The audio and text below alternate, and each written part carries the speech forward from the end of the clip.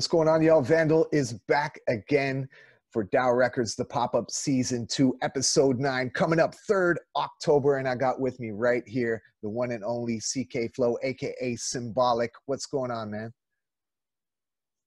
Yo, good to be here.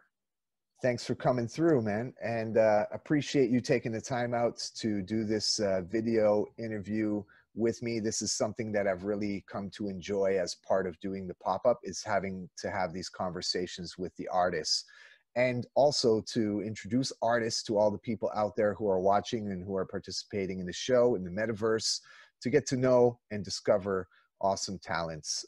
So I guess we'll kick off the show with just giving us a bit of an introduction about who you are and what you do and where you come from and so on and so forth. So the floor is yours. Yeah, absolutely. Yo, Vandal, I got to start this off saying thank you. Thank you for all your innovation. Thank you over the years. We've toured, we've worked on music, we've done so much in terms of, that goes right back to who I am, which is the, I'm Symbolik, aka CK Flow, from Toronto, Canada. And, as a part of a collective, we brought hip hop here, like from, I'd say the second stop. Damn, you saw that bus? That's the second stop. What I'd say Toronto, arguably everything that came out of New York as the original home of hip hop had to stop off in Toronto. And the thing is, how I saw it was we really did not see ourselves. Toronto as a place was kind of sleeping, and our crew, people in our crew, and I helped with that. We brought hip hop, like actually saying Toronto hip hop, like having events in Toronto, not just only people from the States. And so, we had Planet Mars back in the days. 905 Lounge was something that we did, bringing it out to the suburbs. We basically just lived hip hop and expression, art, and that really allowed me to be who I am. Hip hop, Black culture, and so I mean there are so many things, including touring with you, learning about how really the extent that hip hop had spanned across the globe.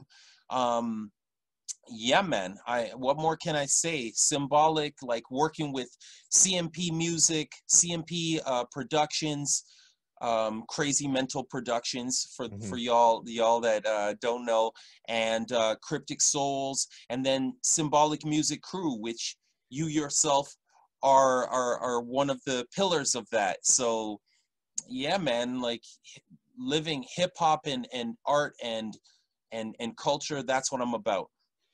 And not only are you an MC, but you're also a VR artist and a filmmaker. So maybe just elaborate a bit on that. Yes, for sure. So like how it came to me was hip hop showed me about culture, like hip hop showed me culture as well as production. And then I got into production, did like I went to school later, did the whole like undergrad and masters, but the whole time it was hip hop was my foundations. Like I brought my learnings from hip hop into those programs. And fortunately, I had, teachers and professors, and was in programs that they were like, whoa, I thought I had to, play a role of like a student. They were like, what about that hip hop? I'm like, word, okay. And that helped me to excel. And so, from doing augmented reality and storytelling, location-based storytelling, I literally on the Ryerson University campus created a happening, as we call it, where you would engage with an app that we created, where you would have a story that was told as you move through the campus. It was called Are You, as in Ryerson U, or Are You Haunted? So you can look up documentation on that anyways. And then I found 360 virtual reality storytelling. And for the last 6 years, I've been focusing on that. My company, Mix It Media, we tell stories that basically the goal is to drive people to real world action based on digital storytelling. That's amazing, man. And like, I know that, you know, since we've known each other since the early 90s, you've always been the storyteller. And I think that, you know, through lyrics and telling your stories through songs, now you've brought in that visual element through the 360 and the AR and VR experience, which I think really is a sign of the times, because these are things that, you know, back in the day we could only dream of, you know, having these conversations. And like, remember, okay, so I'm going to go back a little bit. Remember that time with Carl and G, and then we had the photos that we create this comic book strip, and we went to shoot it at Nathan Phillips Square and all these different things to create these like animated comic strips that we could put on the internet at the early days of internet. Like, I think these are the type of things that the creative elements of hip hop and people involved in the creative world, I guess, in general, specifically from what we've done in the hip hop community, is being able to go beyond the music. And like you with the VR and AR side, you know, our focus with DAOrecords is obviously the blockchain and the metaverse and that side, and they all interconnect. And there's gonna be a time soon, bro, where all of this is gonna come together, and you know, all under sort of one roof, one umbrella, where all the creative elements, including everything that we're doing, is going to be something that, if I can say, really like, there's an accessibility that we worked on like 4-track, 8-track. Like, back in those days, I was working exclusively with other people, like on a lot of the sound side, yourself, Phil, Nia. You know, there's a certain accessibility that comes with the technology and with the art being, you know, infused with the you know, the technology and the back end side of it. So, you know, when it comes to the blockchain, you know, we've had a few conversations. I've talked with other people. I'm super interested, and I can understand it more. I would probably say, like back in the days, how I understood studio work. You know, when you were like using dials to chop a clip and sample, I was like, I get it. I know it can be done, but I'm not like I don't fully have it. And that's where I'm with blockchain, to tell you, you know, to lay it out like that, where, you know, I understand that there are ways of verifying data and validating things, whether it's the value or whether it's the fact that it exists. But, you know, that's not my my wheelhouse, as we say. Mm-hmm. Yeah. Okay. So now that we're so I'm glad to be a part of this. Yeah, Yeah. and I'm glad that you're a part of this as well, because then we can also have the opportunity to showcase to the people in the metaverse what you're doing, how you're fusing the hip hop and the VR and AR and stuff. And I think that that's an important connection to make, because then we open up more doors and more possibilities to collaborate and create, which is what this is all about, and which is what this whole show is all about. And since we've already kind of like shifted the conversation into the blockchain realm, maybe we can kind of dive into the collaboration for your track with Alex Shell. Maybe give us a bit of an idea of how it went down. What was the process between, you know, working with him and coming up with, you know, the artwork for Little Lies? Yeah, man, absolutely. I mean, it was actually really interesting because I didn't really fully understand how he did his art. At first, I saw images and I'm like, okay, well, maybe, you know, like I didn't realize he generates his art programmatically. And so I was like, oh, so then we went back and forth, and I was like, okay, well, what about, like, can you, you know, generate art based on a video that, like, you know, the video for the actual song? And you know, it took some looking at, like, how to be able to do it. And he generated some stuff and sent that back. And it basically went from very abstract programmatically to becoming the image. So you wouldn't even know the image, and then, or that, what, you know, you wouldn't even be able to recognize what it was. And then all of a sudden you'd start to see, oh, this is what it is. And I was like, that is amazing. And so, you know, like, it did go through a process to even figure out, which is really, I think that's something, because, you know, you connecting us, and then us being like strangers. I'm in Toronto, he's in Russia, and being like, him not necessarily, even his English isn't, like, he was like, my English isn't that great, like, when talking or whatever. I'm like, okay, cool, we can work with this. And then coming to, what is it that we do, and then realizing how they can come together. It's great. Yeah, that's what this is the stories I like to hear, bro. I like to hear, you know, these connections that we can make in this virtual world, and how they evolve into collaborations, and then the process in which people collaborate. Because your experience, and then say last week, the artist that we had on the show, and the week before, everyone's experience is going to be somewhat different, you know. The mediums are the same, art and music, but the experience on how the creations can come to be is something that's different. And it's really cool to hear. And this is something that I think for me is important, because it takes people out of their comfort zone in a lot of ways. And then that's where we can discover and come up creatively with some crazy shit. And you've been doing this, yeah, because I mean, you, like, I gotta shout out Spazzo, and, you know, us going out there, like, that led to stuff in the future. And so we had experiences back in the days when I had some long dreads down my back. I remember, like, sitting in a place and someone just touching my hair, and I'm like, how do I deal with this?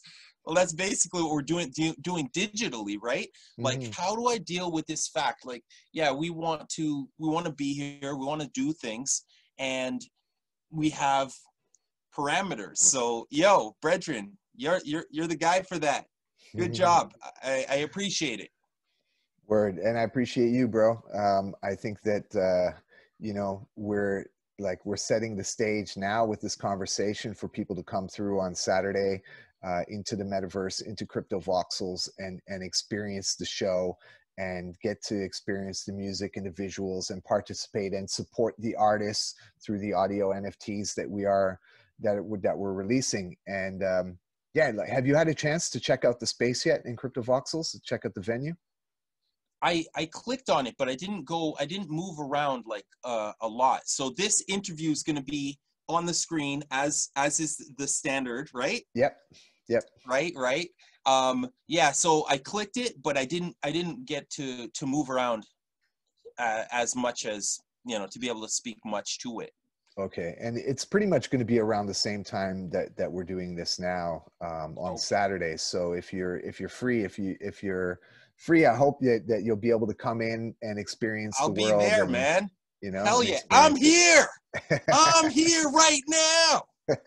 Nice. So blockchain. I know that you mentioned a bit about it before. Right. What are some of the experiences that you've had, if you've had any, directly with anything blockchain related? Man, I can't say, other than, like, I've heard a lot about it, and you know, I've heard of, you know, from different countries that are looking at, for example, healthcare being put on blockchain. I've inquired about it, talked with brilliant people, yourself being included in that, programmers that I know. But that's the extent, is like the curiosity or it flowing through my information stream, because I'm always looking for information that you know, things that are interesting to me. So that's the extent of it, I would say. Now, being a creative and kind of understanding the potential of blockchain technology, just spontaneously, what do you think would be the applications that would interest you personally when it came to blockchain tech? Well, outside of the interest that how it pops up right here, Mm-hmm. that's already one where using blockchain one can you know, verify, validate, and value, purchase art and disseminate it. You know, again, verifying it, that's you know, hands down, clearly of interest. But I would have to say it sounds like, and you know, I've worked in video games in the past. I've worked in software. I've done little coding, but my coding was after my like I've worked in software, and that my coding added like an understanding to what I was doing and who I was working with and what they were doing. Mm-hmm. And so you know, we were using databases. Even before that, just text files that stored information that you then would draw from in the program, you know, software. Mm-hmm. So the reason I say all that is it just becomes clear that if you can create a security slash a verification system around that, it applies to the entire world. Is what I'm saying. You know, I just mentioned healthcare. When I heard that, I was like, that started to open my mind to realize what we're talking about is a way of storing data and then like globally making it so that people can't, you know, people can say this is the real thing. It sounds, and art world, I mean, going back beyond the art world that like I'm really about, or not beyond, but like, you know, that you look at paintings and like, because my studies, again, firstly hip hop, then after years of hip hop, I was like, I went to school. Fortunately, the university where I was at, they were like, and the program I was at, they were like, that hip hop stuff is amazing. In Toronto, Ryerson, New Media, big ups. So the thing, but the program still had a bunch of like, it was art school. So my Yeah. point being, they were like, you know, they talk about art and art history. And when you talk about art and art history, a big part of well, some part of it is like, what is art and what makes it like, you know, when the stuff that is historical, you know, they still want to say, well, is this really it?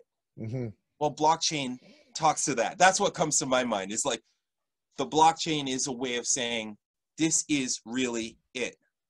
What this is that thing, because Yeah. you disperse the, you know, people validate it. It's amazing because it all stemmed from an anonymous Satoshi Nakamoto coming up with the Bitcoin blockchain and the idea of creating a peer-to-peer digital currency. That's where, and this is where we are, pretty much 10, 11 years later.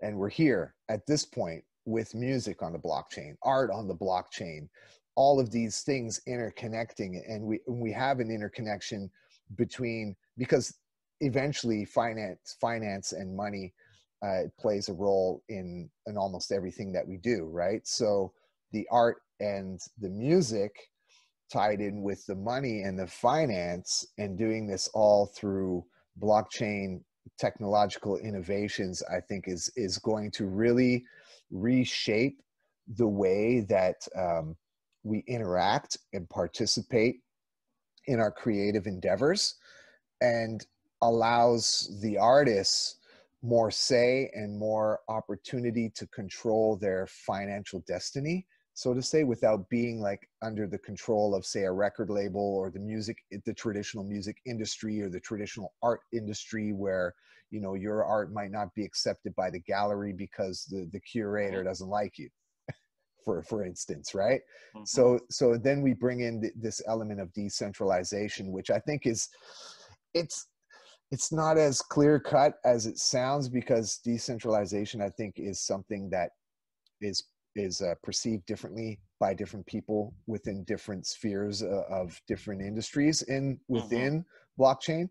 But as the underpinning you know, model that we want to try and achieve this equality, or this parity between all people on the platforms, decentralization is a good vehicle to get us there.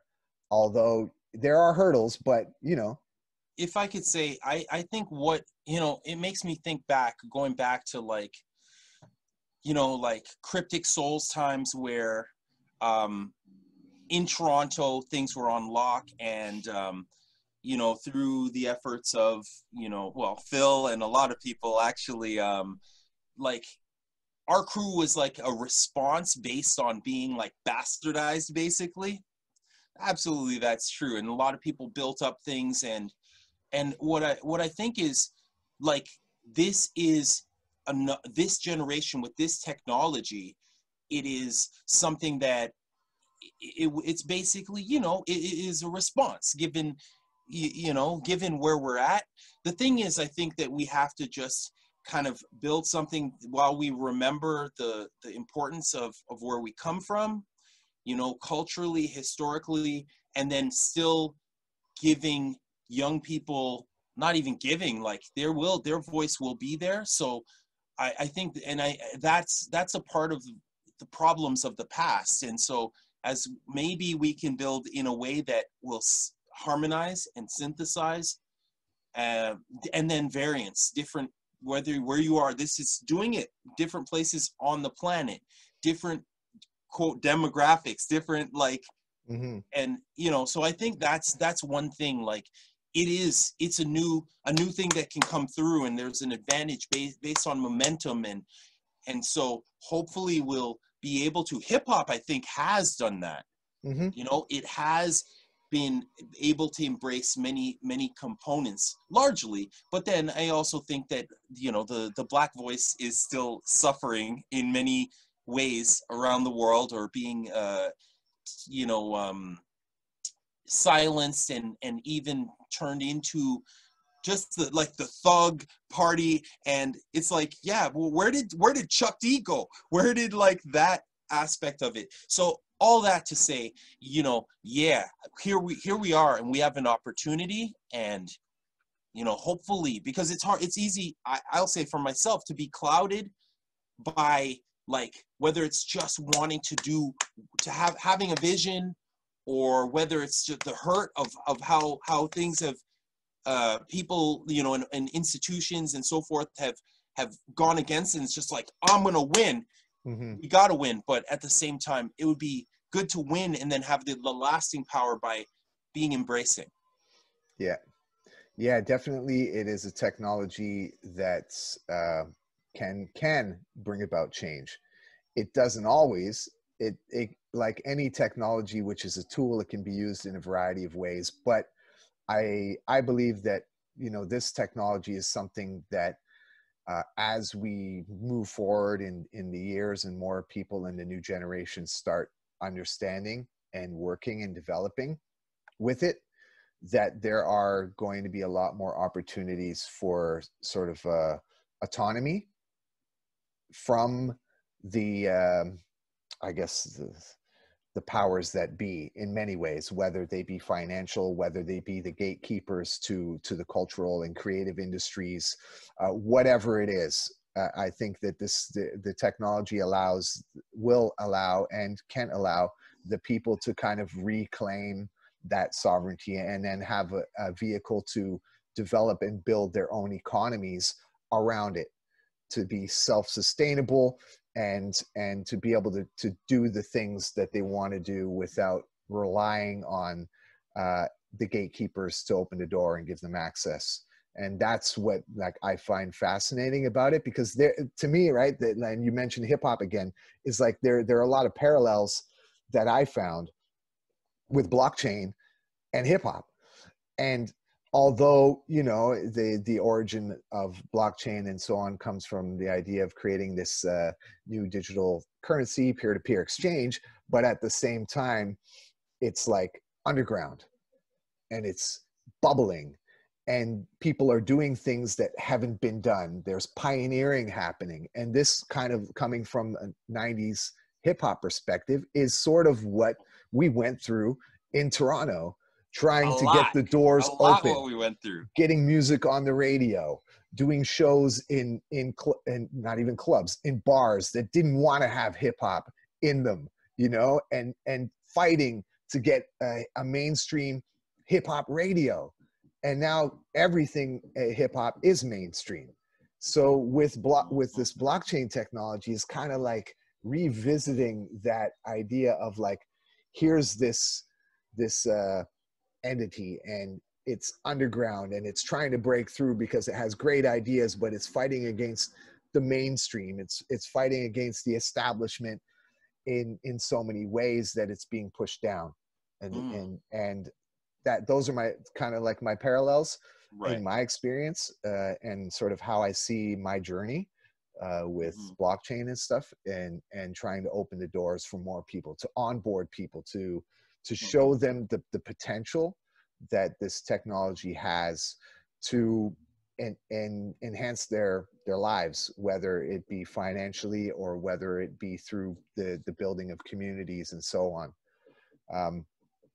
That's yeah, man. So Saturday, man. Saturday is going to be the day, October 3rd. It's Saturday, y'all. It's Saturday, and we jamming right here, right now with Vandal. Saturday. Yeah. Right now, it's Saturday. Well, and that's amazing. And if it's after Saturday and you're checking this out, it's right now, and that's also amazing. It could also be before Saturday as well. What? So don't forget to come Saturday. Yeah, because I post the interviews up earlier normally to do all the promo to get people familiar with the artist so that they can come out and check out the audio, NFT, and the music when it drops. So it might be before. It will be for sure.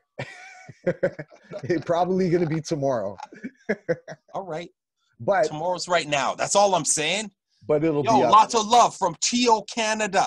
No doubt. Symbolik in this. CK Flow with the Vandal. We love you, and we love the blockchain because we innovated on the blockchain. Exactly. Much love. Thank you so much, Symbolik. Y'all, if you're out there, make sure to check the description below. Follow my man on the social medias. He's going to be up in the space in Crypto Voxels on Saturday, October 3rd. 12 p.m. Eastern time. Make sure you come through. We run the show on time and on schedule, and we are also going to have guest DJs as well. But you know, we'll get into that as we proceed with the next interviews and the next sessions coming up. So much love, my brother. Stay well, and until Saturday. All right. All right. See you then. Peace, everybody.